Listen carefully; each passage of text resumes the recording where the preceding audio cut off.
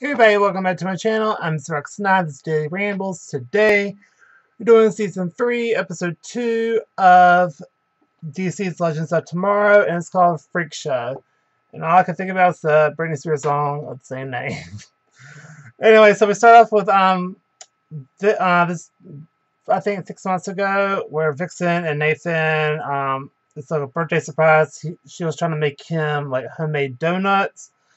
And so he goes out and actually buys some actual donuts. And so then on the TV, Vixen sees the new Vixen, which is her granddaughter, on the news.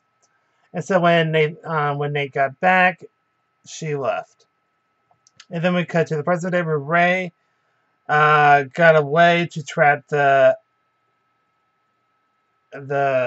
abnormalities of the time period. I cannot pronounce that word, so I'm not going to try.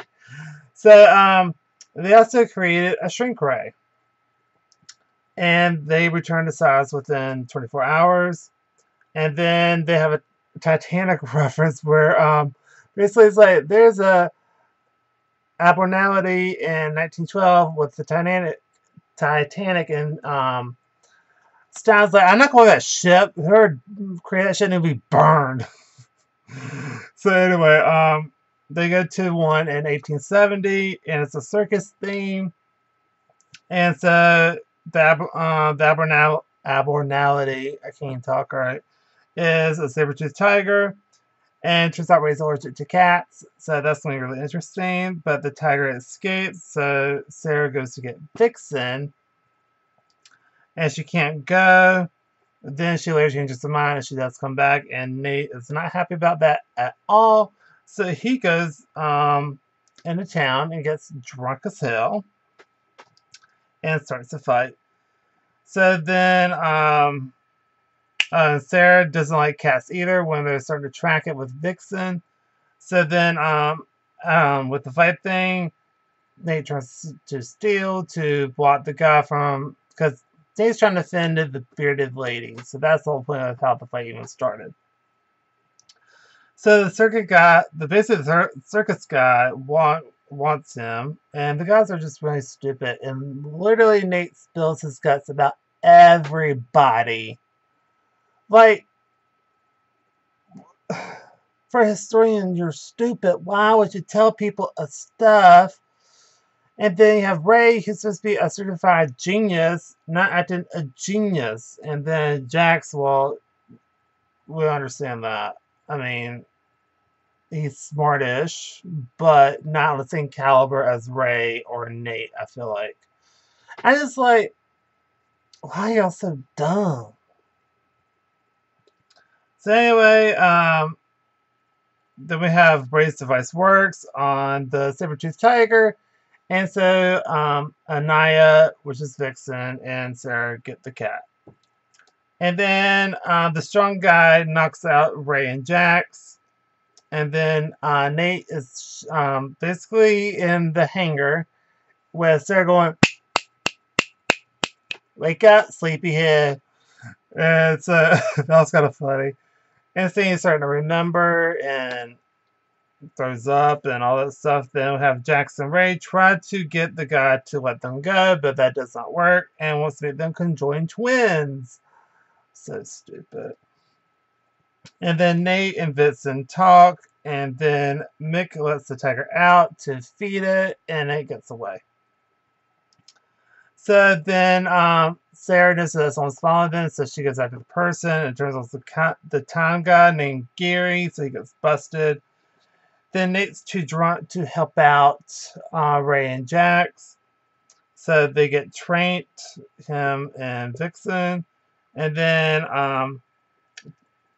she explains to Nate when they wake up again of why she left. And she went to go see Mari, but didn't actually talk to her. So that's the main reason why she left. And then Rip told her she has to go back to 1942. So then Gary tries to cover for them by force with Sarah pointing a gun at the guy's head. And it did not work. So the time lady, I don't know her name. I don't think they ever even told us her name. But anyway, she says they're under arrest, and then it's literally her versus Sarah, and it's like really good fight scenes, like super good. And then Mick and Stein go to try to find everybody, and so Mick hates clowns, and you have just a bunch of circus stupidness happening of the Ringmaster trying to do lame ass tricks. It's just stupid. Then we cut back to the time lady and Sarah fighting again, and they end up in a draw. And the saber-toothed tiger gets out and returns to normal size. And so the time lady literally runs for it, and of course it goes after her. Then Sarah actually saves her, and she's not happy with that. And then we come back to where Nate is trapped on the wheel, and he can turn into Citizen Steel. He can turn back to steel now. So the guy's shooting bullets at him, and he gets deflected them, and then he's like, I can't do it anymore. I'm too tired. I don't have enough, what is it? Enough. He doesn't have, he's super tired and hungover, so he can't really do anything. Hydration. There we go. So then Vixen literally does her thing, and then it goes a little cray. Then Mick attacks the clowns. Then Firestorm connects again, and they go flying off around. And then looks like Vixen was about to kill the Ring Master, but Nate manages to calm Vixen down.